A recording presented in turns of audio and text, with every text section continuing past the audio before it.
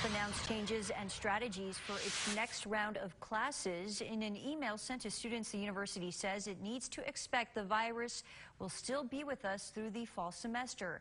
President Heather Wilson says students and staff will be allowed to work and study remotely when possible. All proper health guidelines will be followed.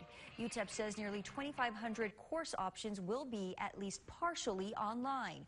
Only about 100 classes will be full-time in person.